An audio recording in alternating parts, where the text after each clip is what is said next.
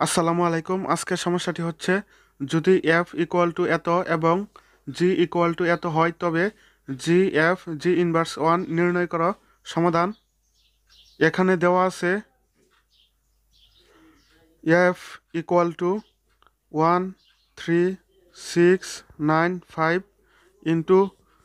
247। এখন আমরা এফ এর বিন্যাস বের করব। এখন এফ এর বিন্যাস বের করার জন্য প্রথমে আমরা লিখব ওয়ানের জন্য হবে 3, আবার 3 এর জন্য হবে 6,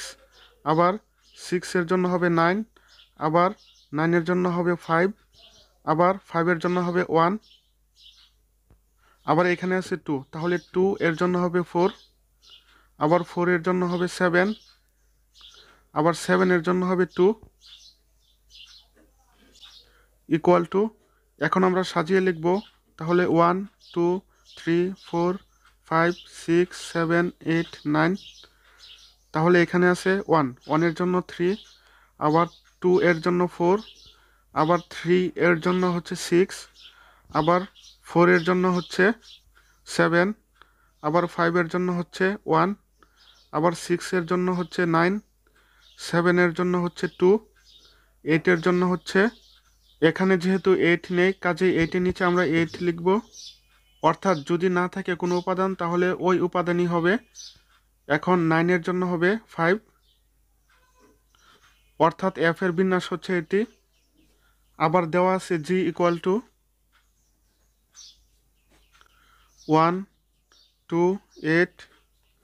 3 6 4 5 7 ইকুয়াল টু। এখন জি এর বিন্যাস বের করব, তাহলে 1 এর জন্য হবে 2, আবার 2 এর জন্য হচ্ছে 8, আবার 8 এর জন্য হবে 1, এখানে আছে 3, তাহলে 3 এর জন্য হবে 6, আবার 6 এর জন্য হবে 3,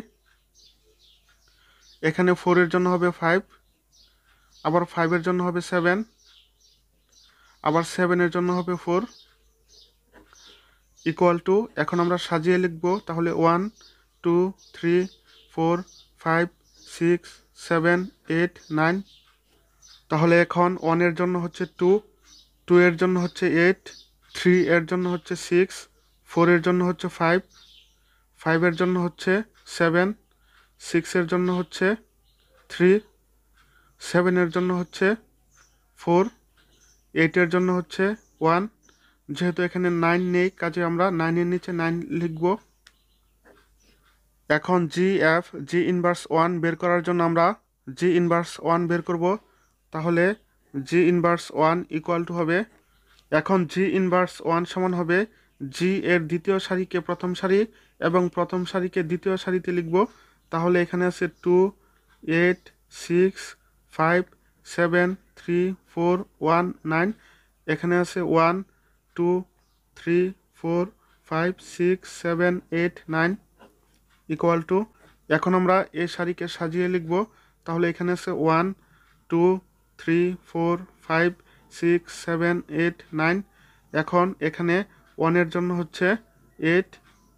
2 এর জন্য হচ্ছে 1, আবার 3 এর জন্য হচ্ছে 6, 4 এর জন্য হচ্ছে 7, 5 এর জন্য হচ্ছে 4, আবার 6 এর জন্য হচ্ছে 3, আবার 7 এর জন্য হচ্ছে 5, আবার 8 এর জন্য হচ্ছে 2, আবার 9 এর জন্য হচ্ছে 9। এখন আমরা এফ জি ইনভার্স 1 নির্ণয় করব, তাহলে এফ জি ইনভার্স 1,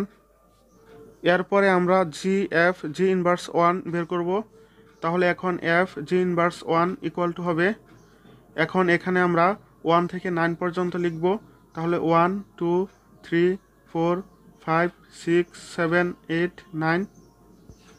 এখন যেহেতু আমরা এফ জি ইনভার্স 1 বের করতেছি কাজেই এফ এর জন্য এই বিন্যাস এবং জি ইনভার্স 1 এর জন্য আমরা এই বিন্যাস দেখব।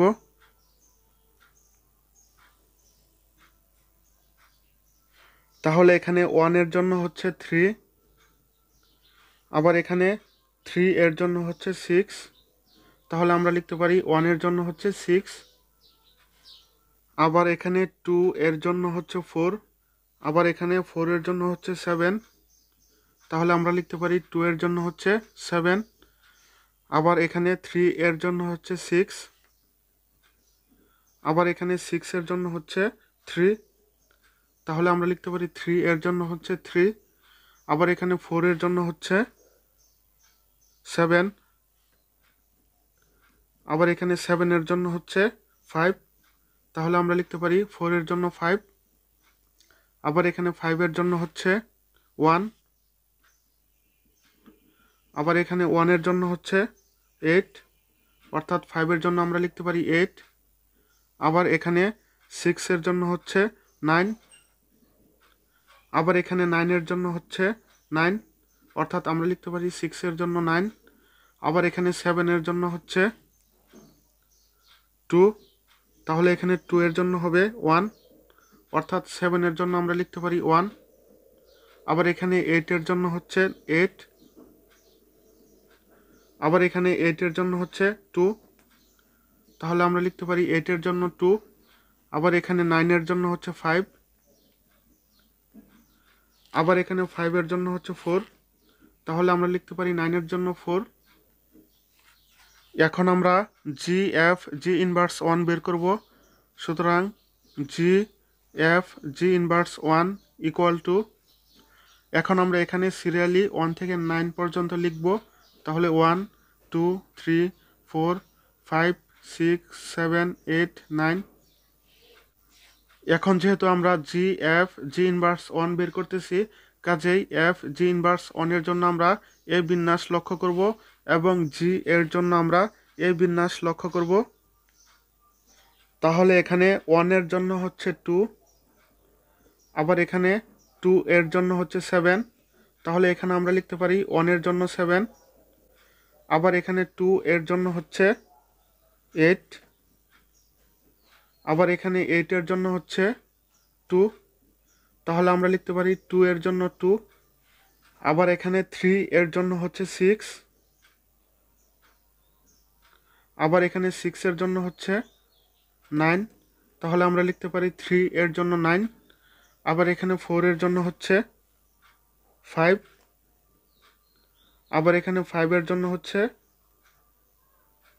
8, তাহলে আমরা লিখতে পারি 4 এর জন্য হচ্ছে 8, আবার এখানে 5 এর জন্য হচ্ছে 7, আবার এখানে 7 এর জন্য হচ্ছে 1, তাহলে আমরা লিখতে পারি 5 এর জন্য 1, আবার এখানে 6 এর জন্য হচ্ছে 3, আবার এখানে 3 এর জন্য হচ্ছে 3, তাহলে আমরা লিখতে পারি 6 এর জন্য 3, আবার এখানে 7 এর জন্য হচ্ছে 4, আবার এখানে 4 এর জন্য হচ্ছে 5, তাহলে আমরা লিখতে পারি 7 এর জন্য 5, আবার এখানে 8 এর জন্য হচ্ছে 1, আবার এখানে 1 এর জন্য হচ্ছে 6, তাহলে আমরা লিখতে পারি 8 এর জন্য 6, আবার এখানে 9 এর জন্য হচ্ছে 9, আবার এখানে 9 এর জন্য হচ্ছে 4, তাহলে আমরা লিখতে পারি 9 এর জন্য 4 ইকুয়াল টু, এখন 1 এর জন্য হচ্ছে 7, আবার 7 এর জন্য হচ্ছে 5, আবার 5 এর জন্য হচ্ছে 1, তাহলে এখানে একটি চক্র কমপ্লিট। এখানে যেহেতু 2 এর জন্য 2, কাজে এটি আমরা লিখব না, কারণ যদি একই মান হয় তাহলে আমরা লিখব না। এখন 3 থেকে শুরু করব, তাহলে 3 এর জন্য হচ্ছে 9, আবার 9 এর জন্য হচ্ছে 4, আবার 4 এর জন্য হচ্ছে 8, আবার 8 এর জন্য হচ্ছে 6, আবার 6 এর জন্য হচ্ছে 3। এখন যেহেতু এটি 3 থেকে শুরু হয়েছে, কাজে এখানে একটি চক্র কমপ্লিট। তাহলে জি ইনভার্স 1 ইকুয়াল টু হচ্ছে এত। ইহাই হচ্ছে এই প্রশ্নের আনসার। তো আশা করি সকলেই বুঝতে পেরেছেন, আর অবশ্যই আপনার মতামত কমেন্ট বক্সে জানাবেন। ধন্যবাদ।